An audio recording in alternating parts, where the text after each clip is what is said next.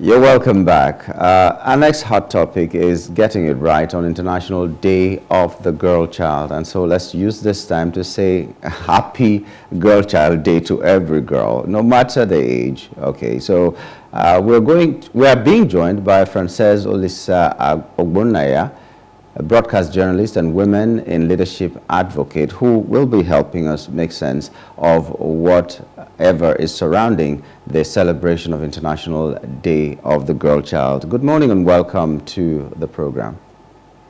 Good morning. It's nice being here. Okay, I understand. Okay, happy Girl Child Day to you. Thank you very much.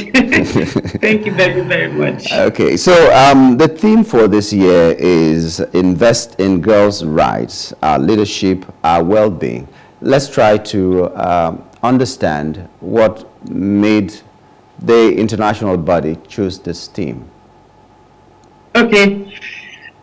First of all, the celebration of the girl child has come of age, and I think before now it's been much of talk without much of actions. I think that would be one of the things that formed the decision to team today's celebration in that manner. Because we've been talking, it's time to invest. Because without proper investment, all our talks will be nothing but rhetorics. I think that's why the United Nations and other bodies decided to concentrate more on investing in the girl child. The governments, the lots of agencies, they've been doing much on talking about the girl child without much of feasible investment and relatable investment. So I think that's why we have to actually make it explicit this time around. You have to invest in the right of the girl child, invest in her well-being, invest in her education, and everything about the girl child. We're asking for investment now. We're saying less of the talk. People have talked too much about the girl child. Most of you have just paid too much eye services and lip services to the issues concerning the girl child. We want to see investments, and that's why. So what is it that the girl child needs that every other child does not need? Because you're advocating for the girl child, the boy child is not being considered. So what are the special things that are missing from the lives of a girl child that must be concentrated upon? Okay, I have to look at it from the Nigerian context. In the Nigerian context, as long as you're born a girl, you're already losing 1-0 to the men. It's like that. Because first of all, have a lot of socio-cultural factors that hinder the girl child could hinder a girl child from actually maximizing his or her destiny. For example, most of us grew up in homes where they would tell a girl, go and you concentrate more on cooking, because you concentrate more on running house chores, because you are expected to end up getting married to a man who they would send to school or send to go and learn handwork. So they don't really know. It's expected. It's socio-culturally, some cultures, you have it in the southeastern part of the country where I come from. You have it in the northern part of the country. A girl child is actually not expected to do much. You're expected to actually groom yourself or be groomed, only for you to get married. So, but that's not what life is. They can be whatever the men are, especially in leadership. They can be whatever the men are, even in career. We want to tell the girl child to start asking questions, which is what socio-culturally they are not allowed to. In many cultures in Nigeria, a girl is not supposed to ask questions. You're not supposed to be heard. You're not even supposed to speak. You're only supposed to speak when you're asked to speak. In so many places in Igbo culture, there are many places a man, even in Southwest, a woman would enter. They will say, "No, you are a woman. Don't go there. Don't touch land. Don't. You are not supposed to build. You are not supposed to own homes." Then you suffer with your parents. Maybe along the line when your parents are trying to raise wealth for the family, build houses, you were denied some certain things as much as they denied your brothers. But when they are gone, when your parents are gone, they will say you cannot inherit because you're a girl child.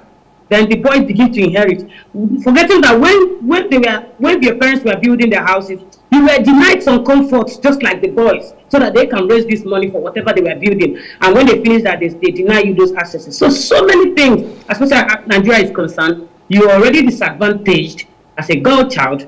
So that's why we want to say more about the girl child. and asking more for the girl child. So is it a matter of policy or just a matter of orientation of the people that you're seeking? Orientation and policy works together. For example, policies are collections of social beliefs, orientation, conventions around. They all come together to make policies. So, and policies in turn influence orientation. Whatever we make of policies today as for the girl child, the generation of my granddaughters, I wouldn't say my daughters because my daughters already experienced what I'm experiencing now. The generation of my grandchildren, my granddaughters, will now begin to have a totally different orientation as a result of the form of the policies that I and my generation must have made today. So they work hand in hand, pari passu. Okay, so is that the investment you're talking about, or there's something more to this investment you're asking for? The investment we're asking for investment, legal frameworks, legislative actions towards the girl child. We will look for policies, what established bodies that will be responsible for the girl child. We are asking for ministry for the girl child, a ministry dedicated for the girl child, to the girl child and for the girl child. We're asking for proper agencies carved out of ministries of the girl child. Even there are some state government that have established special advisor on the girl child, something on the girl child. That's not enough. We're asking for a full-blown ministry on the girl child. A girl child needs to be encouraged. A girl child is a child who has been told for many years that she cannot be what she wants to be. And if we want to make them understand they cannot be what they want to be, we have to put resources in place to make them go to school, to make them the environment favorable for their employment. A girl child is advantage in so many ways. You want to go get a job, as you become pregnant, some organizations wouldn't take you if you're of a certain age because they believe you are going to be bearing children. They will not hire you, but they'll hire a man who is of same age with you. Why? Because some of them will categorically tell you, we realize that you just got married. Maybe they're looking at your CV.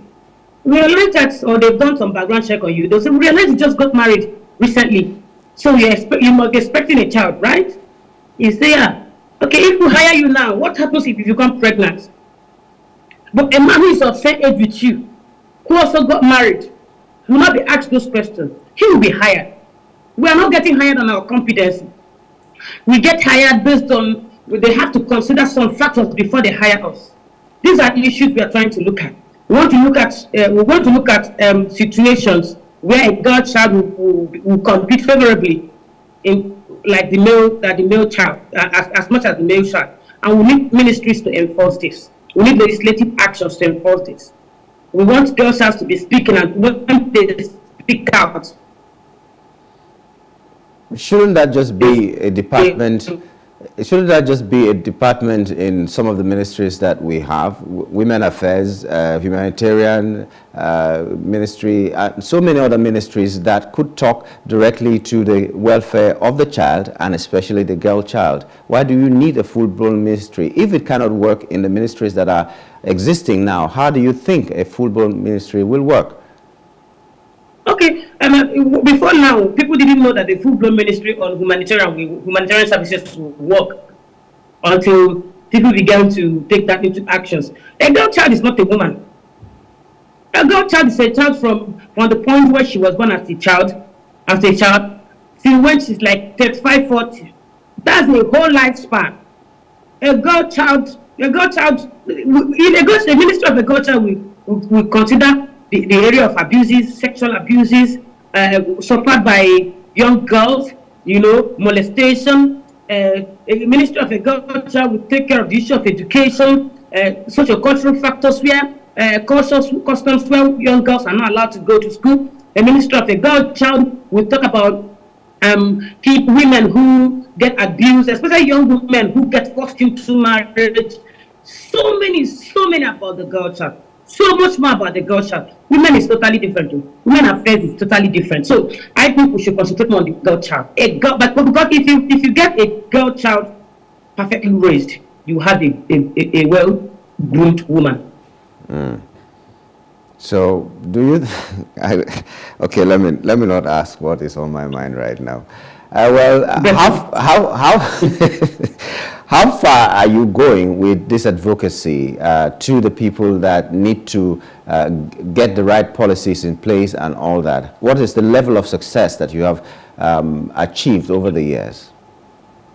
over the years, we've worked with agencies. Over the years, we've worked with organizations. But like I said, most times they end up talking without actions. That's why most of us are not really girl-child advocates. Most of us are women in leadership advocates. What we decided to do is to encourage women to get into political offices. It is when women like us get into political offices, we can begin to advocate for our own daughters, for our own girl child. A man doesn't know. A man doesn't really understand what we go through. They don't know what it means for you to wake up and get molested by your father. They don't know what it means to get molested by somebody you're 7. They don't even know what it means for you to lose your husband at the age of early 20s, and you get kicked out of the house, and you see a 23-year-old mother of 3 on the streets of Lagos. You understand? They don't understand. They don't feel it. They don't get children. 9 months. They don't understand what it means. So that's why we're encouraging women to seek political offices, especially legislative offices where laws will be made.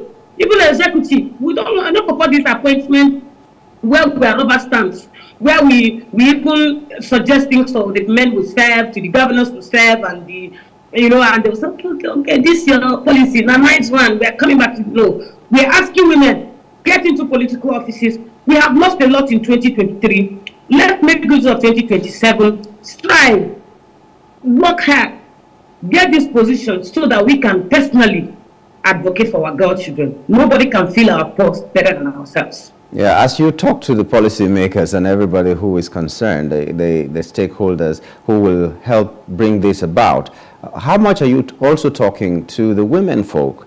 Because sometimes there is this general understanding that the problem of women is the women themselves. So how much have I want to just stop there. I want to quickly correct that notion. People go about saying, women, they end up saying women supporting women is just a lip service. Women, the problem of women is not true. Men fight in the National Assembly, they break their head. Are they not men? On those state deputy versus governor, are they not men? Go everywhere. Imo State governor has just removed his deputy and replaced with a woman. What was happening between them? Men fight men every day, but nobody talks about it. But one single thing between man and woman, they say, woman, no. I want you to know today that the problem of a woman is not a woman. The problem of a woman is the social-cultural factors. The problem of a woman in Nigeria is the society we find ourselves. The problem of women are men like you who feel that women should not be on top of them. So go on. When you said men like you, I was looking at myself like, are you saying that I don't want women to succeed? Anyway, this is how much we can take on this segment. But if you can, in 1 minute, in one minute, yes, 60 seconds, what would you tell the National Assembly if you had the opportunity to stand before them? Okay, like I said, first of all, I would also going to suggest, which I've been clamoring for, the Ministry of the Girl Child. That's number one. That's number one. I also have to implore them to make laws that will make funds for women, elected positions, free, and set up a fund bank strictly for sponsoring women in politics. So that makes it, because politics is capital intensive. And without politics, we can't get to legislative offices, we can't get to places of authority where we can effect changes in the life of our girl child. All right. Thank you so very much, Frances Olisa Ogbonnaya, for coming on the show this morning. Thank you very much. Okay, Frances Olisa Ogbonnaya is a broadcast journalist and a woman in leadership advocate. She was talking to us on how to get it right on the day that we're celebrating the girl child, which is today, 11th of October 2023. And remember, the theme for this year is Invest in Girls' Rights, Our Leadership, Our Well-Being. We do hope that in your small corner, wherever you are, you're making sure that that girl child is heard, is seen, and is recognized because of her ability and the right to be a full human being with all the rights that everybody else enjoys. And eventually, this is how we're going to wrap it up on the show this morning. We're hoping that you had a wonderful time, and let's do it again, same time tomorrow. On behalf of the entire family of the Breakfast Show on Plus TV Africa, my name is Nyamgul Agaji, saying thank you for being there.